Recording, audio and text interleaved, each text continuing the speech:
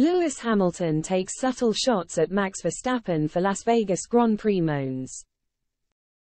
Lewis Hamilton and Max Verstappen had differing perspectives regarding the major talking points ahead of the Las Vegas Grand Prix. Lewis Hamilton has hit back at the critics of F1 and Liberty Media ahead of the inaugural Las Vegas Grand Prix. Max Verstappen has been the leading voice of opposition against the event, complaining about the boring track layout design and the opening ceremony that took place on Thursday.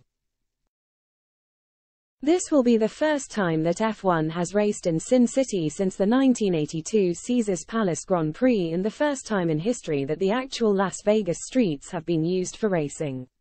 Naturally, this has attracted plenty of attention, and discussing the conversations regarding the Las Vegas event, Hamilton said, "I hear there are a lot of people complaining about the direction that Stefano, Domenicali, and Liberty has gone.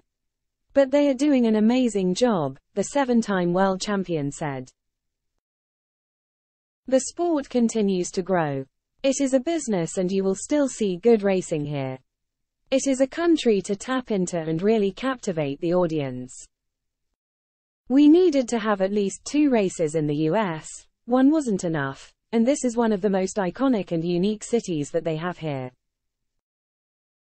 It is a big show for sure, and it is never going to be like Silverstone, but maybe over time, the people in this community will grow to love the sport.